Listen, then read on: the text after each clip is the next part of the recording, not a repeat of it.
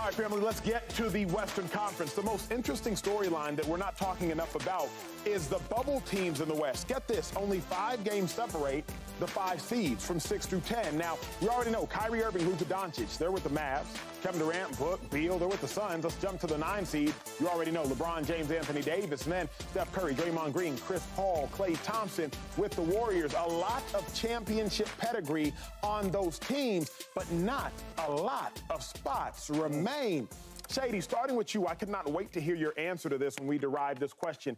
Which one of these bubble playoff teams is scariest? Which one of these teams could you see competing for a title, whether it's the 6 seed, the 7 seed, 8 seed, 9 seed, 10 seed in the West?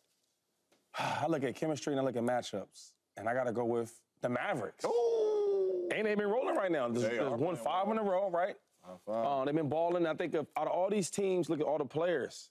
In my opinion, I got to go with Luka as the best player of everybody. Okay. Right? Not mad at that. In the play-in? In the play-in. Brother balling. You can't guard him. He puts you on foul trouble. He slows the game down. He sees the floor so well. And then I remember him taking the Mavericks 2 years ago to the Western Conference Finals. Yeah. Right? Now you get Kyrie Irving. Now they gelling. They shooting the ball well. And then look, these dudes are averaging about 60 points a game.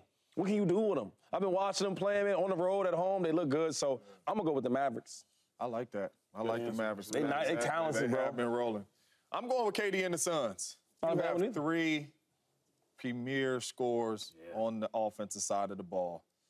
You have a winning record against the number 1 seed this season in the Denver Nuggets. I believe they are the biggest problem for the Denver Nuggets. KD can get a bucket whenever he wants. Book can get a bucket whenever he wants. Bill can get a bucket whenever he wants. They are a matchup problem for any team. I am taking the Suns. If they could get rolling, and you got Jokic down there rebounding, playing defense. This is a really good team if they can get rolling. When the big 3 play, they shooting 53% from the field. They scoring a bunch of points. It's going to be hard to stop these dudes. I'm taking the Suns. Shady, I'm with the Suns, but here's why, and tell me if and why I'm wrong. Is at the end of the day, you have to beat the Nuggets. Yes, you do. You got to beat the Nuggets. And they have beat them. So I don't really care how good you are in the Western Conference versus everybody else. All I care about is, can you beat the Nuggets? What we don't talk enough about in sports, and Shady, we've brought this up at times, sports is about matchups.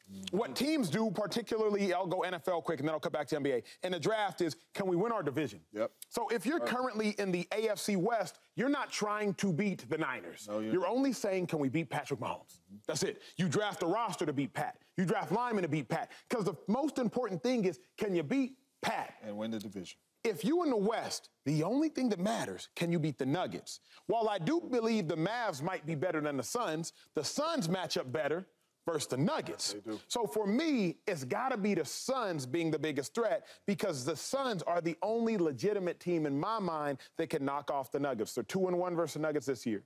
They went 2-2 through the first 4 games of the playoff series versus the Nuggets last year. They lost 4-2, but they're a much improved team. Shady, respond to that aspect of it. Like, the Nuggets match up well. Yeah, no, they do. That's a great point.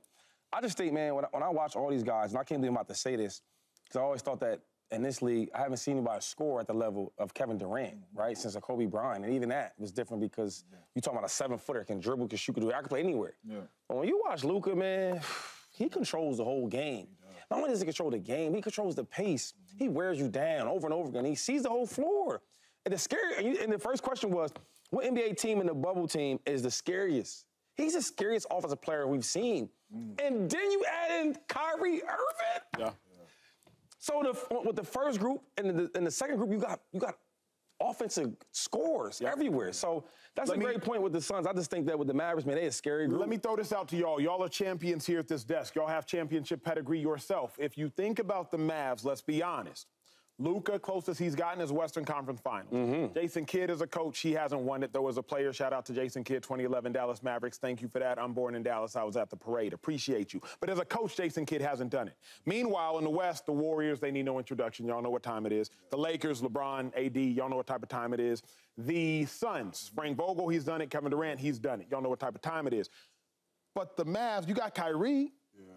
But Kyrie without LeBron, we also don't have to talk about it, but he ain't won nothing, nor has he gotten close to winning anything. Shady, does that matter? Like, does it matter that if it push comes to shove, the Mavericks, only one person knows how to get there, and it's Kyrie, and does Kyrie really know how to get there? I watched Luka take that team, and this time they weren't that good, to the Western Conference Finals. Yes, sir. Against the Warriors. right? And now you add in Kyrie Irving. But then another thing is when we talk about just players and teams, like AD, how much experience does AD have without LeBron? Not a ton. Kevin Durant, great player. He's one of my favorites. You know that. He's the god. I mean, what type of experience he got without Steph Curry? Come on. So as much as you want to do this and do that, I could do the same thing. Okay.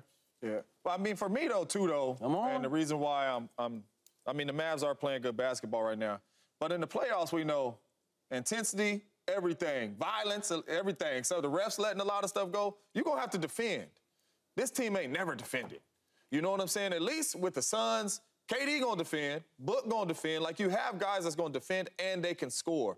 And at any given point of time, it's a walking bucket. If you need a bucket, go to Book, go to K. It's a walking bucket. So for me, just the problems and the matchups that the Suns present to the Nuggets, the #1 seed, is a problem. Why have neither of you all mentioned the Lakers? LeBron James family, he was just in the Western Conference Finals. The Mavericks, I don't even know if they made the playoffs last year. They missed it, if I'm not mistaken. The Suns, they didn't make it to the finals. The Lakers were there. Shady, you haven't mentioned the Lakers. James, you haven't mentioned the Lakers. Why have I not heard the Lakers and LeBron James from either of y'all? I mean, it'll be a good pick. I think they're a good team. We've seen them come out to play in last year, the Western Conference Finals, so it's not like it's not possible. They're just so up and down for me. I mean, they got some games, they look unbeatable. Like, whoa, you see them guys, you see AD, wow, you see LeBron, is he 25 again? And then there's some games like, what the hell are they doing? Where's Austin Reeves at? I can't find him. D-Lo, shoot the ball extremely well, phenomenal. Then there's some games like, yo, is he trying to play or is he trying to get traded? So that's why with the Lakers is just so inconsistent for me. With the Mavericks, man, that Luka, man, even though the person we talking about, I gotta say right now, he might be the best. Yeah. You know, I'm with him. You put up a really good graphic yesterday of AD, LeBron scored 60 points, whatever this is what it is. 3 columns. But the last one was Rui. D-Lo. Austin Reeves.